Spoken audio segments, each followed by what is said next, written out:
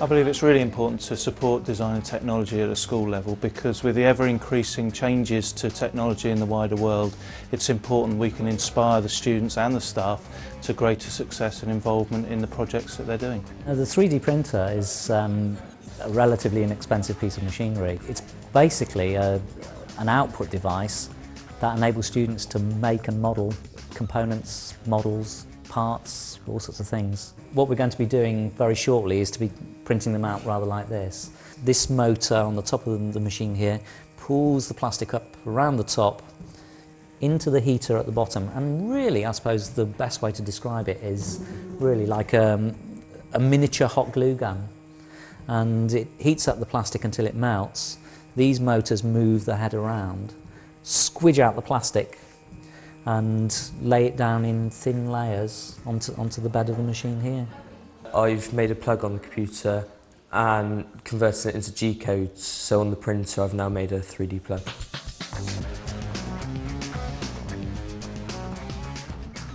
The printer has an enormous wow factor with the students. They just love it. I think their first reaction is, what on earth does this pile of nuts and bolts and lumps of plastic do?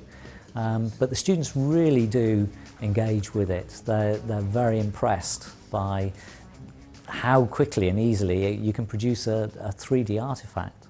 It is absolutely amazing to see something on the computer 2D to come into 3D in your hands. The printer's good because it's innovative, and it makes things, like when you design it on the computer, it brings it to life and you can actually hold the stuff in your hands and it makes it more realistic. The machine is available both in kit form and as a pre-built option. In kit form, it makes a wonderful project for things like diploma courses in engineering and that sort of thing, or an after-school club.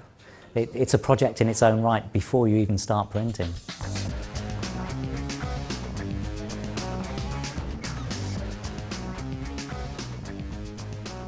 It's enabling us to get students to produce both prototypes as well as actual parts for their designs. So it's really quite versatile.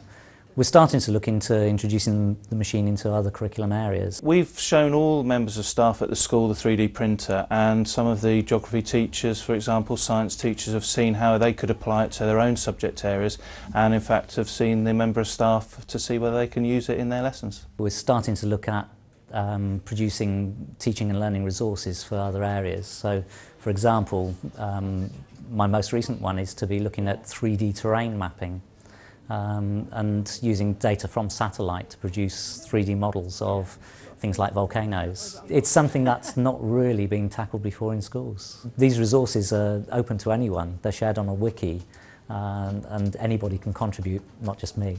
I like the 3D printer because it helps bring our designs to life and shows us, it gives us more inspiration to be able to hold and put in an environment where we can see what we've got to and how we've made it.